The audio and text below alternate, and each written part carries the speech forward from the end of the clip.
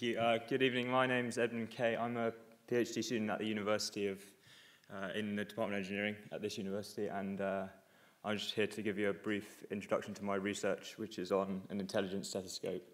So the idea being you can take a recording of someone's heart, and then the stethoscope will tell you whether you have any abnormalities and need to get further tests. So as an introduction, cardiovascular disease is a leading cause of death worldwide. About a third of all deaths are caused by cardiovascular disease. And what we're kind of focused on is how this is diagnosed. So in this country, so high-income countries such as the UK, the first stage is you're going to go to your GP and they'll perform a physical exam. And as part of that, they're going to listen to your heart using their stethoscopes. And if they hear anything that's wrong, they then send you on for further tests. So you get an ultrasound, and then based on the results of that ultrasound, you go and get whatever treatment you need. So that's kind of fine in this country, but in low-income countries, it's much harder to do this because you get patient-to-doctor ratios of up to 50,000 to 1, so it's very difficult for anyone to even see the doctor in the first place. And so if you don't get that initial first checkup, that combined with the fact that there's little access to these ultrasound tests means you're not going to get the correct treatment that you need. And so just a quick introduction to the stethoscope.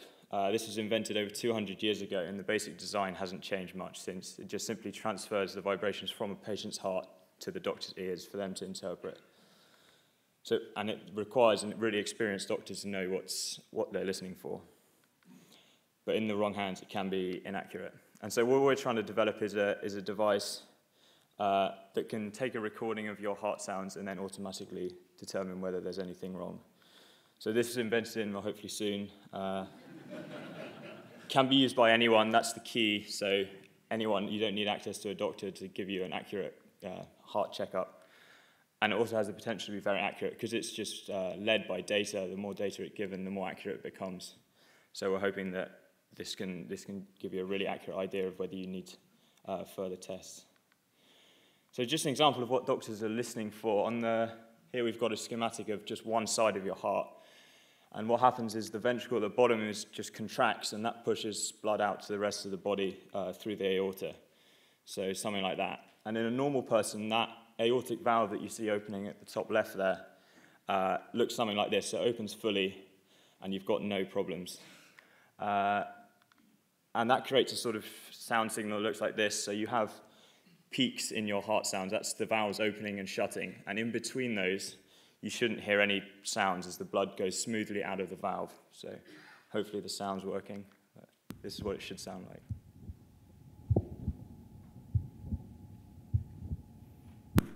So you've just got those two peaks and not much in between. But one of the common heart conditions is called aortic stenosis, and this is where that valve, where the blood goes out through the aorta, doesn't fully open properly. And so you get some calcium deposits on the edge of the valve doesn't open properly, and then you get this really fast jet of blood going out of that narrow opening, and that creates a bunch of turbulence which you can then pick up with your stethoscope. And so that sounds something like this. So every time it goes out the valve, you can hear that rushing sound, and that's typical of that sort of valve disease. And so that's what our device is trying to pick up, sounds like this, that then indicate there's something wrong with the valve and you need to go and get a further test. So what we do, in a nutshell, is we take recordings of people's heart sounds, so we've got over 1,000 of these, and we feed it into a machine learning algorithm, and that then learns to detect between those two different types of sounds, the normal and the abnormal one, so that you can then tell whether someone has a murmur or not. And so we've got some results from sort of preliminary version of this system, and so you can plot all the signals that we have on a graph. So the higher up the graph is, the more normal the heart sound, the further down, the more abnormal. And then this side is just how good the recording is. So if we plot all the normal signals on first, you can see they're roughly above the line. It makes a few mistakes, but not too bad. And similarly with all the abnormal ones, they're mostly below the line. And so the thing is doing kind of okay. It makes a few errors here and there. But the headline figure is sort of 90% accurate detecting these abnormalities.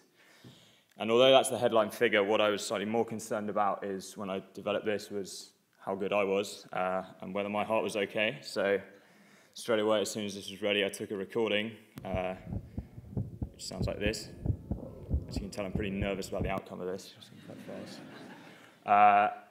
Unfortunately, that was above the line, so as long as I'm not in the 10% error rate, I'm hopefully fine. So yeah, just to summarize, we're trying to just develop this new version of the stethoscope that can automatically detect these abnormalities in your heart sounds. Thank you.